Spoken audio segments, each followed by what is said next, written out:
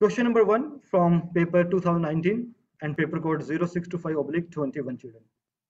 Which quantity can be measured directly using a micrometer? Screw gauge. Screw gauge is basically used to find what? Thickness of a paper, thickness. diameter of a object. So diameter object is not given. So we will go with the thickness of a paper. So question number 1 answer is C. Yes. Question number 2. We will take more time on the tough question, children. Easy question we will do faster. A brass ball and a feather are released at the same time. On Earth, the ball reaches the ground first. Ball reaches the ground first, and on the moon they reach the ground at the same time. Which, what is the best explanation for this? No air resistance. There's air resistance on the moon. Yeah, there is no air resistance on the moon. In the absence of air resistance, both the feather and the ball, they will come with the same rate or they will strike the ground at the same time. So that is the answer for question number 2, children. If you create a vacuum on the surface of Earth, that still you can find that the feather and the object, heavy object, they will also fall with the same acceleration, with the same rate, and they will strike the ground at the same time. So question number 2, answer is D. Question number 3, a heavy metal ball falls vertically downward through air, passing through equally spaced levels J, K, L, and M. The time taken to fall from one level to the next are measured. Where is the speed of the ball greatest and which time is shortest? So basically in this question, children, at what level, where the speed is maximum, so time will be minimum. Okay, so where the speed is maximum, so to cross that level, the time will be lesser as the speed is higher. So you need to find out. When the ball is dropped at a certain height, the ball starts accelerating. Its velocity starts increasing. As it's moved downward, its velocity keep increasing and increasing. Before it collides, at that moment, the velocity will be maximum. So then you can find the answer from this, my explanation. So the velocity will be highest at the bottom and the bottom level. So when the object is passing through level L and level M, the velocity will be maximum. And if the velocity is maximum there, the speed is maximum, children. So the time taken to pass the level or to cross the level L and M will be minimum. So what is the answer for this question now, children? D. Yes, the last option, delta, D. Question number 4. Think about this question, children. There are many ways to do this question.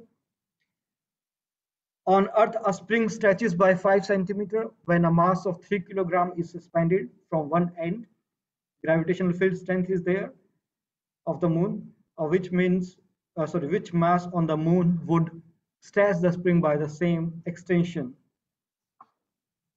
Yes, children, take some time for question number 4. Think about it.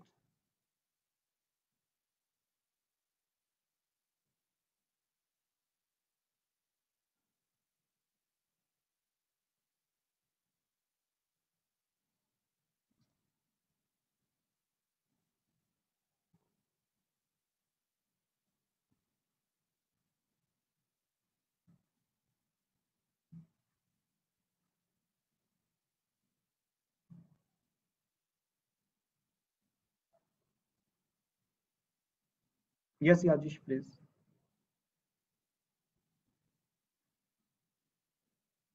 Question number 4, children. So is it D? 18 kg. 18th kg, yes, 18th kg is answer.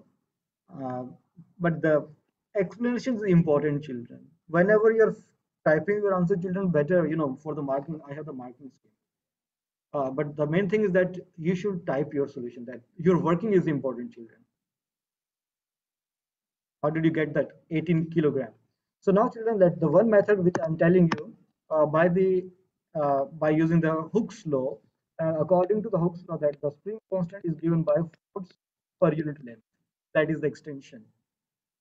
I need to find out the spring constant of this spring, and the force acting on Earth on a mass of 3 kilogram, that is 3, and the gravity on earth is 10, and the extension produced is 5, and then centimeter basically here.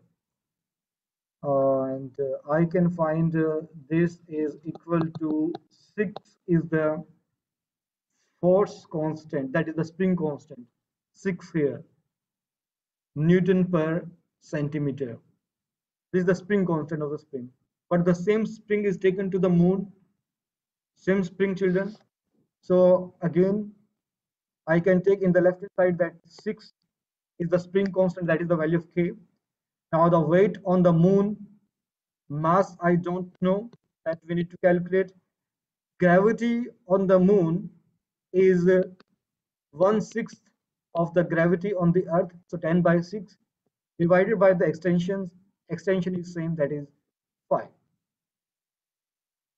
So you do this calculation, 5 to the 10 to the 6, and then m equal to 6 multiplied by 3, that is 18 kilogram.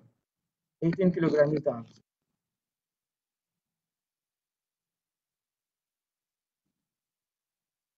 So D is the answer, children, for question number 4. Next, question number 5. X, Y, and Z are three regularly shaped solid objects. Three dimensions and masses are shown in the diagram. Which object have the same density? Which object have the same density, children? So Z, here we need to do some calculation. Yes, please. Yes. X and Z. How fast you can do this question? Uh, you need to calculate the density of X first. Density of X is given by mass divided by volume. Volume by of this cuboid object. 10 5s are 50 to the 100.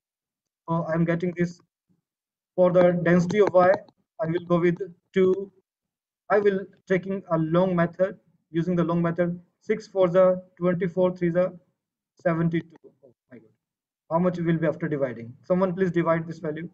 And then dz is equal to 50 divided by volume will be 25, and 25 to the this.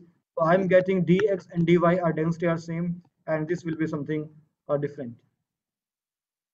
Yes, what you said? X and Z, sir. C. See that x and z only. Next question, children. Question number 6.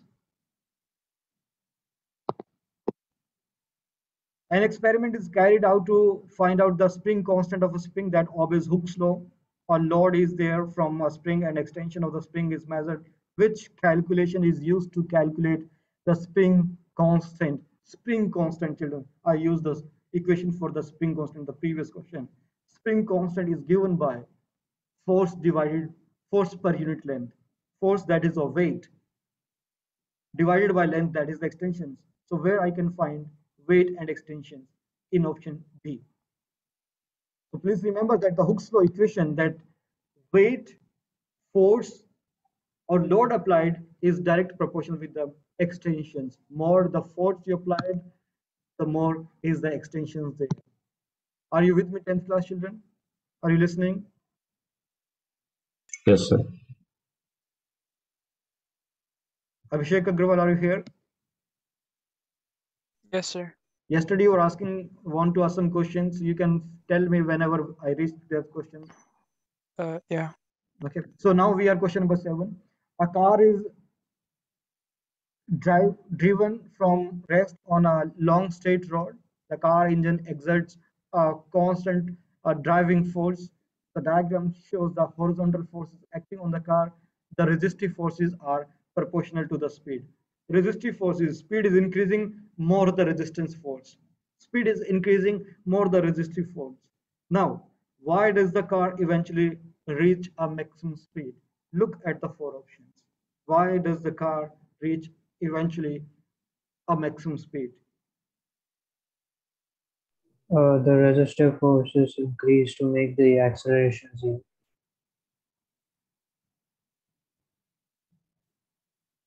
Resistive force increased to make the acceleration of the car zero. Acceleration of the car zero means, as the object in the statement they said, the car achieve a maximum speed. If the car achieve a maximum speed, so at that time, maximum speed means a constant speed. And if the speed is constant, then what about the acceleration? Acceleration will be zero. Because acceleration is given by change in velocity upon time taken. There is not change, maximum velocity means acceleration is zero. So we will go with this option, that the resistive force increases to make acceleration to be zero. Then this will happen as per the statement of question number 7. So seventh question answer is D, delta. Question number 8 is also important, children, that I want to discuss with all of you. This is the first question was to find the uh, unknown mass in the previous question, and now the question number 8 is another difficult question. You try, everybody try this question number 8 and find, read carefully and find answer of this question number 8.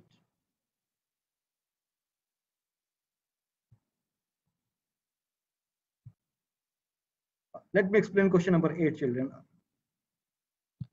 How it is B. Let's find out that why the answer is B. First, children, if you have read this statement carefully, then you will find there is a force 2 Newton in the upward direction, one force acting 6 Newton in the downward direction. I need to fix a string somewhere on this beam, and in such a way that this beam again remains in a balanced. So the first thing, as the total downward force is 6 Newton, to make the beam balanced, upward force should be, means upward and downward force should be equal. So if one force is 2 Newton in the upward direction, so other string, wherever I fix it, that string also make or exert a force of 4 Newton.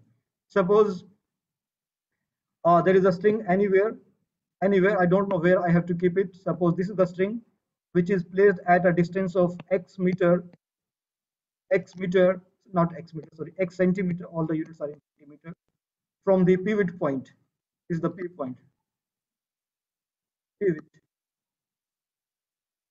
And the upward force should be 4 Newton. Here, this will be 4 Newton. So 4 Newton plus 2 Newton equal to 6 Newton. So remember, to make the beam balanced,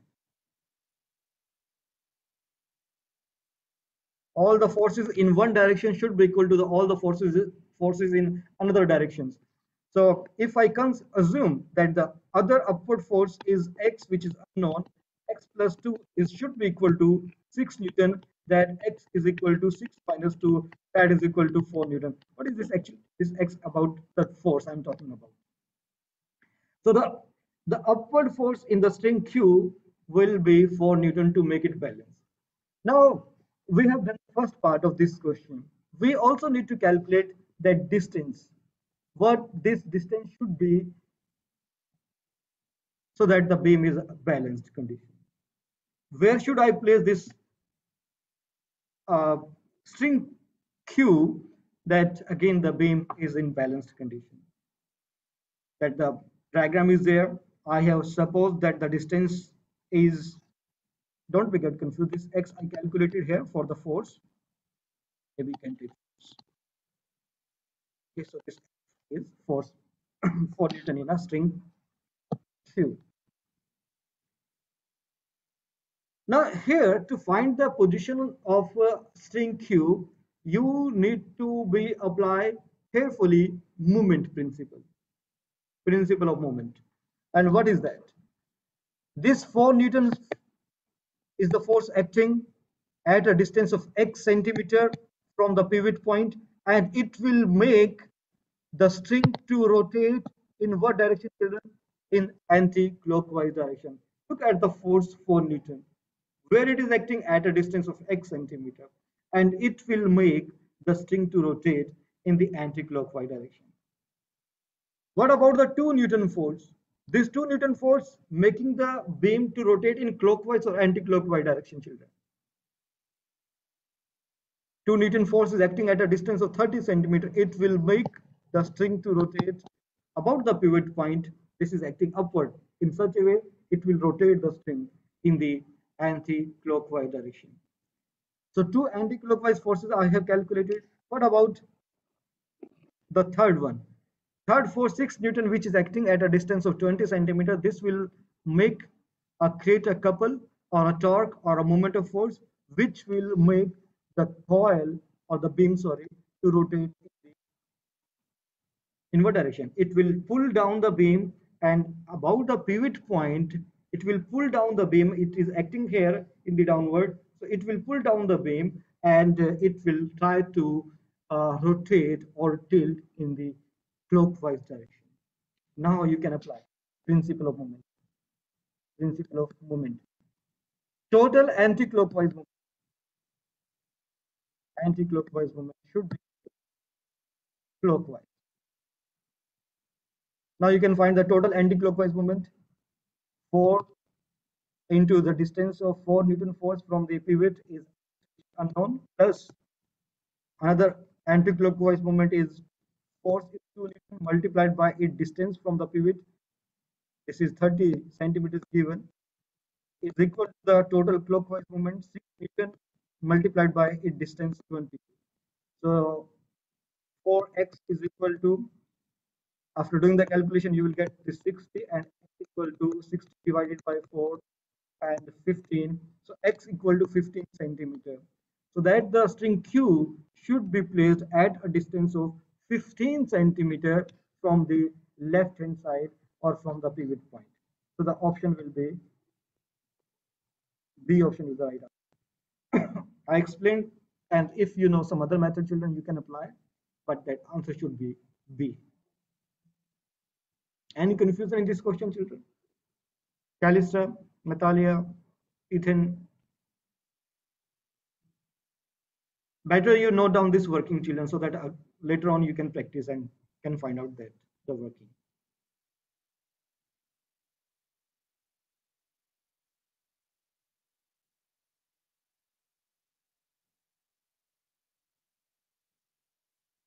Now, next question, children.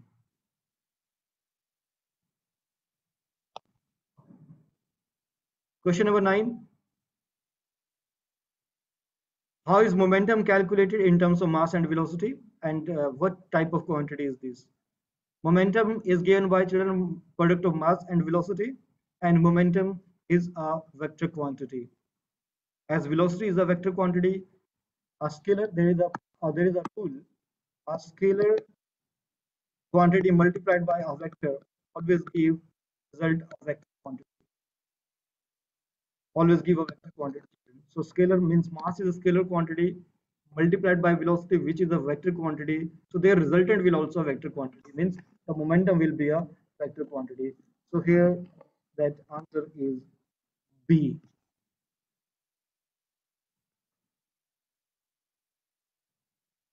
Question number 10. An object is in free fall. The change in gravitational potential energy of the body depends on its mass, change in height, and the gravitational field strength. What is the correct expression for the gravitational potential energy? Everybody knows that gravitational potential energy is given by mgh. Yeah. So yeah, mgh, that the delta h is given in the difference in height. So gm delta h. Option A. This one. Next question, number 11. A machine is more efficient means what? Let's see. It wastes very Yeah, little a energy. machine is very efficient means it wastes very little energy.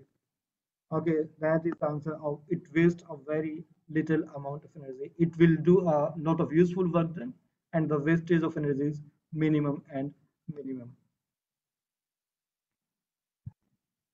So that you just try to remember it. Question number 12. A box is pulled along a floor by a force of 3 Newton. Friction is there, and how much kinetic energy does the box gain in moving 2 meter? Distance is given, children, this question. Object should be moved 2 meter distance. 3 Newton force in the forward direction, 1 Newton force is there. Whatever this initial position, and after this force of the resultant force of 2 Newton, finally the same object will reach to the another point, that is a 2 meter of displacement or a distance, 2 meter. Now the question is, how much kinetic energy does the box gain? Object is moving, it will gain some kinetic energy. Kinetic energy will change. Initially it was at rest, then finally it reached to some other position. There is a gain in kinetic energy. How much is that kinetic energy? So there is one equation, children, if you don't know, remember, work done is always equal to the change in kinetic energy. Work done is always equal to the change in kinetic energy. How much work is done on the box to move it at a distance of 2 meter? I need to do some work done. I need to apply a force, and due to that force, the object will perform move a certain distance. So work done is given by the equation. What is the equation for work done, children? Force multiplied by the distance. That is the equation for work done. And in the right hand side, I will write the kinetic energy. Force value, how much is the force? Force acting on the box, that we are talking about the resultant force. So this resultant force is 3 Newton minus 1 Newton. 3 Newton minus 1 Newton, that is 2. And how much is the distance traveled by the object by this force of 2 Newton? That is a 2 meter. That is the delta K. So 2 to the 4, 4 joule is the change in kinetic energy of the object, or the gain in kinetic energy. Any doubt in question number 12, children? You have to remember, children, in exams, that the basic thing is you should remember the steps, how to do these questions. Equations, it's not about the memorizing the answers. You have to understand concept, what equations we have to apply. You have to memorize equations, remember formulas, children.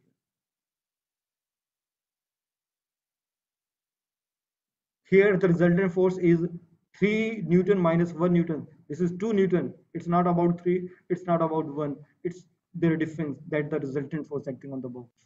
Next question, children. 1/3, sorry. The diagram shows a stone suspended on a string under the surface of a liquid.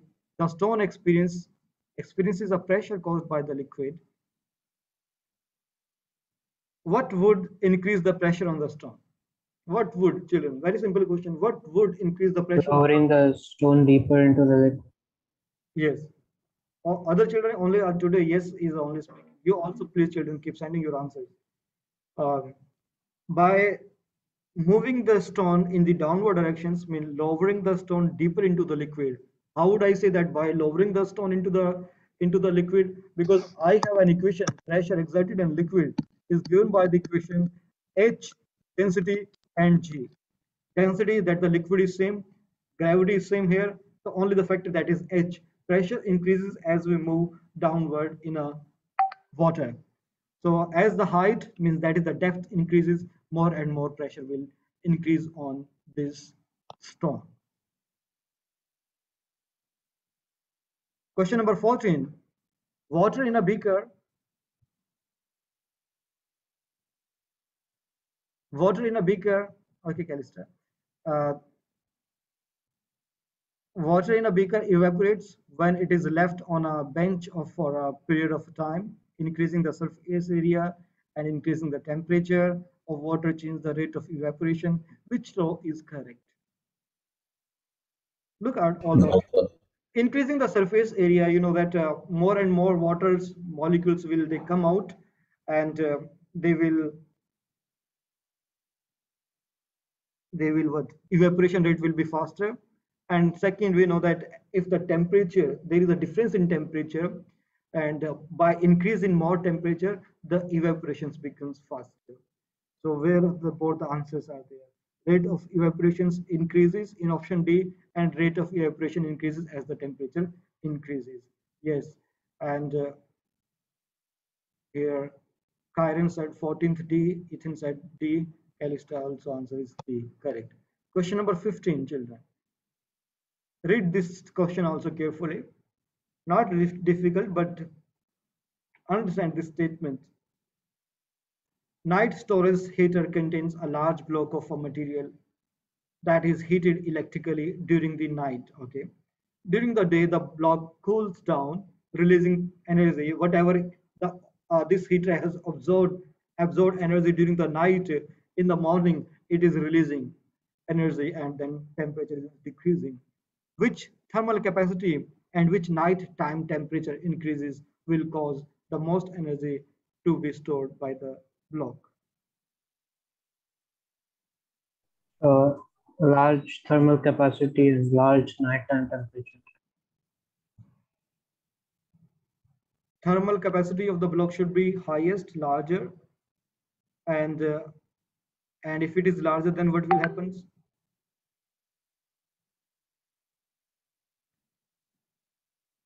Heat capacity of the block is highest.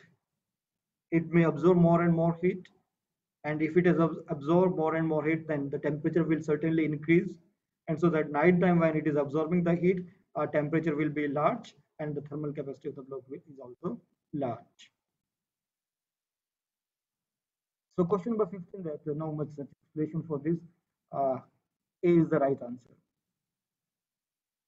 Question number 16. This is another important and difficult question, children, in this paper. I think I will say that the third question that is difficult here in this first 16 question. Uh, Please read this statement carefully. Take some time. So for question number 16, children, that I just want to draw a diagram, even though that the diagram is not required, but just we have a beaker, suppose of water there, and the mass of water is 100 gram, 100 gram, and initial temperature of water is 25 degrees Celsius. It is poured into an insulating cup, 50 gram of ice. So suppose we have put 50 gram of ice also in it, and ice initial temperature is 0 degrees Celsius. So the water is stirred until the temperature of the water has fallen to 0 degrees Celsius. Now, children, listen carefully. Water is mixed with ice. Temperature of water is falling. Temperature of water, initial temperature of water was 25, then it finally reached to the temperature of the water has fallen to 0 degrees Celsius. So in this question, I can say that water is losing heat because temperature is decreasing, and the ice is gaining, absorbing heat. That the heat lost by water is absorbed by what? By the ice. So I can write here one very popular equation here to this question. Amount of heat lost by water is gained by ice, and that is equal to zero. Means one object is losing, other one is gaining. So there's sum of heat lost and gain that is equal to zero. With the help of this question, I can do this question. So amount of heat lost by water, we have an equation. Q is equal to mc delta T. Mass of water 100. Specific heat capacity of water is given 4.2 joule per gram degree Celsius into difference in temperature delta T, which is final temperature minus initial temperature. Final temperature attained by the water is 0 minus initial temperature water that is 25. Thus, in case of ice, some part of the ice melt. What phase change is taking place? Phase change of ice. So the temperature won't change. It remains, ice will remains at 0 degree. So I will use here the equation Q is equal to M into L. The amount of heat absorbed by ice is mass multiplied by L. What is this L? That is the latent heat of fusion. This is equal to 0. Now children, you need to do some calculation here. Okay, now one thing here that is very important, that what this M here, amount of mass of ice that melted, 18 gram of ice remains unmelted. What do you mean by this part, children? How much it melts? 50 32, minus, sir. yeah, 50, you need to write 50 minus 18, that is equal to 32. So this is very important here to write 32. So 32 into L equal to 0. So please do this calculation, multiply 100, 42 and 25 and equate this equation, and this LF latent heat of fusion of in this case will be when you do calculation, so this will be something around 328 joule per gram, and so 328 nearby you can go with the option B. So please note down this working children.